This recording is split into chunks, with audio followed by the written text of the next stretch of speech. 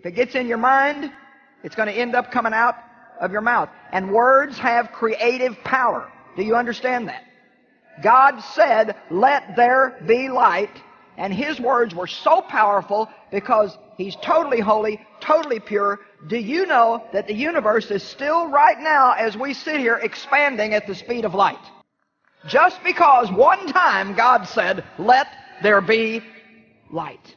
When we speak faith-filled words, it goes into the spiritual realm and begins to create and pull out of that realm that we don't see the things that we desire into this realm where we can see them. But when He says He made us a little lower than Elohim, we have the same ability to create. We are co-creators with God. Well, how did God create? And God said, and God said, and God said. And we said, and we believe we receive it. And we said, and we believe we receive it. And we said, and we believe we receive it. Now watch, if you look in the Amplified, it says they built the city. No, it was in their imagination. They said, "Let us go to. We're going to do this." And God said, "My Lord, if two of you agree." Why is that so powerful? Is it because of your faith? Well, yes, in one sense.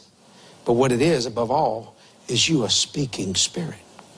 You have the ability to create, and there's nothing man can't do. Well, I want to call your attention to something that is very common today, that is to do with confessing positively to receive. Is it a reality in the lives of believers to confess positively and manifest whatever they desire to have? In our old teaching about do believers have power to create, I substantiated a number of important things that I'm not going to do again here. However, this subject keeps on coming back, and it's common now with the young generation of preachers who have copied it from the old generation of preachers like Kenneth Copeland, Gloria Copeland, Joyce Meyer, T.D. Jakes, Joseph Prince, Joe Austin, Andrew Womack, Benny Hinn, Jesse Duplantis, the late Kenneth Hagin, the late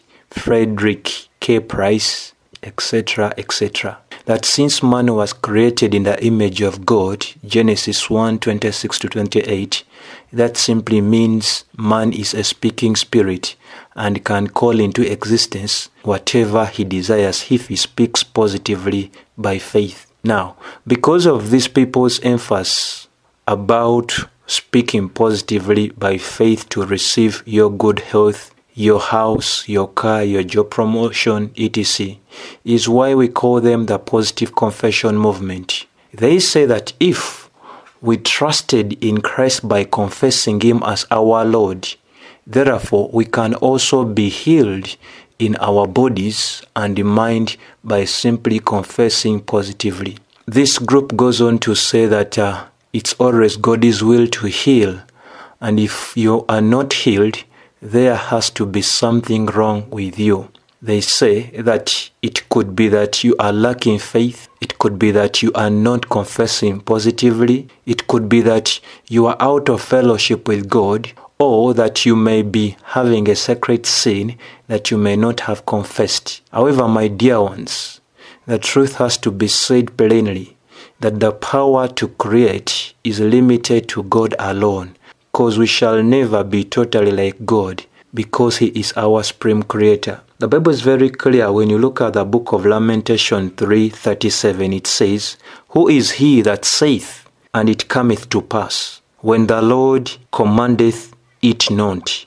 Now when you use the version that is known as NASB, it says, "Who is there who speaks, and it comes to pass, unless the Lord has commanded it?" More to that, we can also consider scriptures like, if we may consider Ephesians 1:11, it says, "In whom also we have obtained an inheritance, being predestined according to the purpose of Him that worketh all things after the counsel of His own will." Another thing that we can consider is James chapter 4 verses 13-15. It says, "Go to now, you say that today or tomorrow we will go into such a city and continue there a year and buy and sell and get gain. 14. Whereas you know not what shall be on the morrow. For what is your life? It is even a vapor that appeareth for a little time, and then vanisheth away. 15. For that you ought to say, if the Lord will, we shall live and do this or that. Now, this is very important for us to consider. Another thing that I maybe need to also put in for us to consider is Daniel 4:35. This is Nebuchadnezzar's testimony. And all the inhabitants of the earth are reputed as nothing, and he does according to his will in the army of heaven and among the inhabitants of the earth, and none can stay his hand or say unto him, what does you? So, my dear ones, our God controls over all human affairs without limitation. Even the devil can't do anything without God's permission. I want us to actually factor in a scripture in the book of Job chapter 1 and the verses 9 to bring clarity to what we are communicating. This is what it says in Job 1:9, actually taking it to verses 12. It says, Then Satan answered the Lord and said,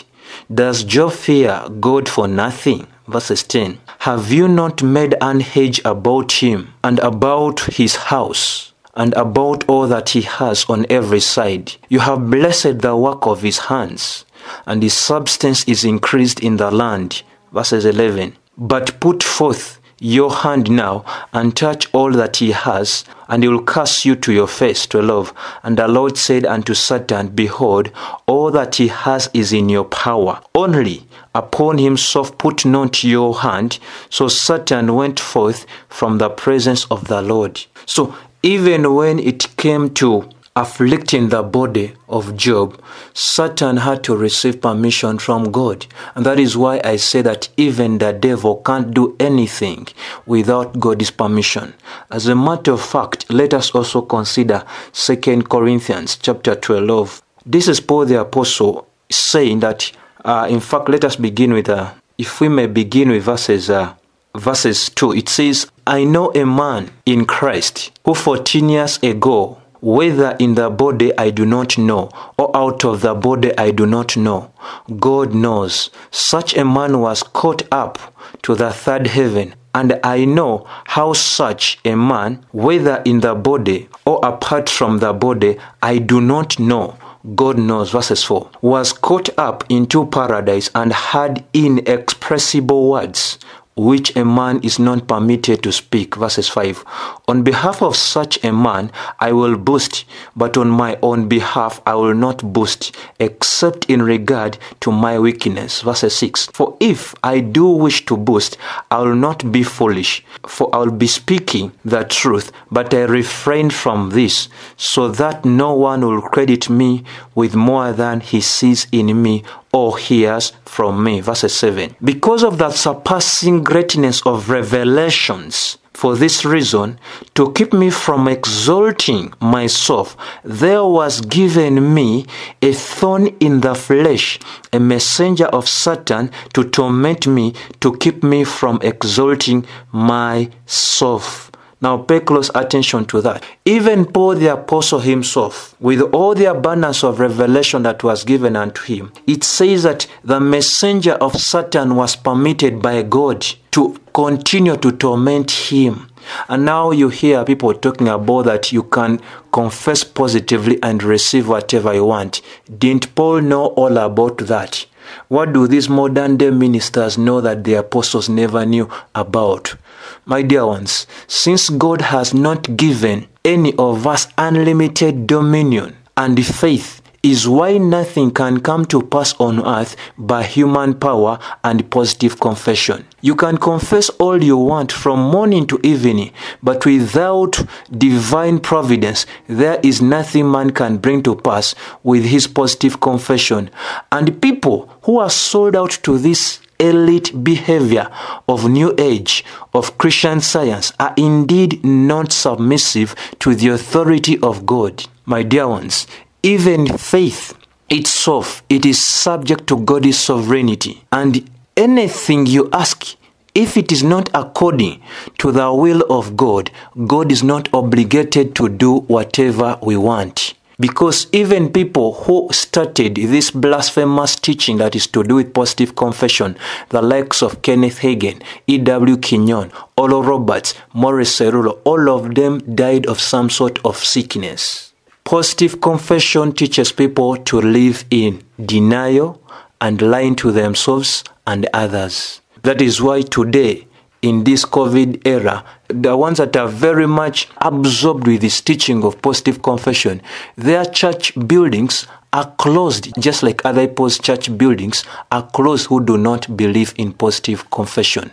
These are people, even when they do have a flu, they say that they do not have. Even when they have a headache, they say they do not have. It's completely denial, simply because these individuals are actually self-deceived and they have no power that they claim to be having. We all survive by God's grace and mercy. David made it very clear in Psalms 62:11. He said, God has spoken once, twice have I heard this, that power belongeth unto God. My dear ones, power does not belong to man, but all power belongeth unto God. And it is Him who can permit things to happen, and it is Him who might choose not to permit particular things to happen. God is the object of our faith. We do not have faith in our faith. Our faith is in God.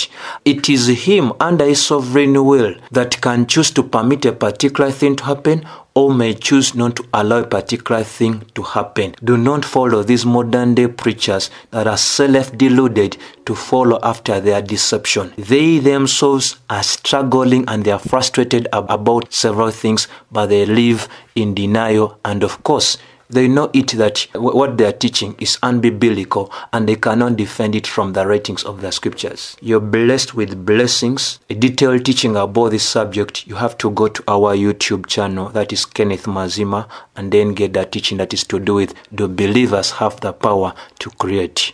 Shalom.